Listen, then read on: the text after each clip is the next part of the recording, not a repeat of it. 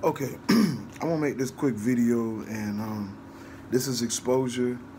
This is part of the exposure that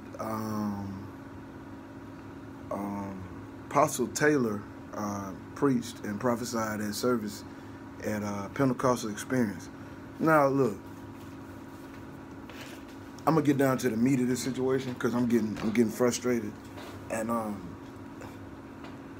God ain't no idiot. God ain't double-minded like some people are, but God ain't double-minded.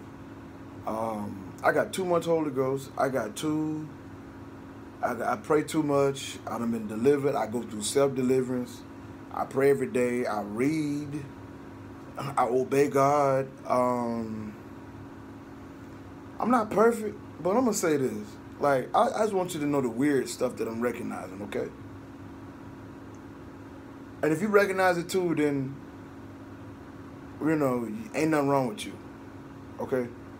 We do know this is 2022, right? We do know that folk dying every day because we look on the news and folk dying every day. But how they dying? Folk getting killed.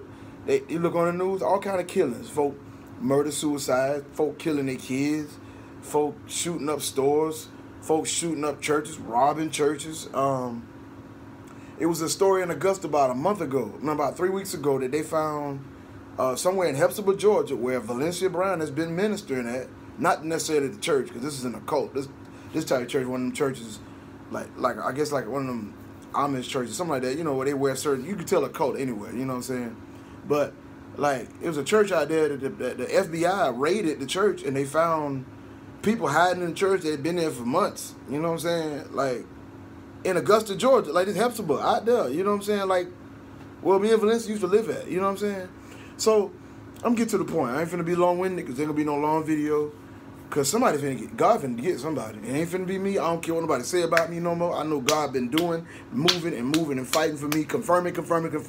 And the folk on the outside still on the sideline mad because they too scared to get on the field and play. Look at me like I'm lame and I'm on the field playing, getting dirty, getting hit. And how you gonna tell me I don't know what I'm talking about?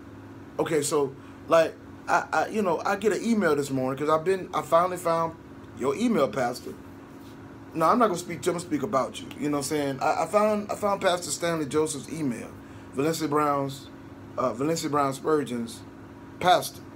I found an email address and I sent him an email the other day. I sent him my number and said, Apostle, please call me. Now, if I'm trying to get some understanding, I'm trying to get back with my wife.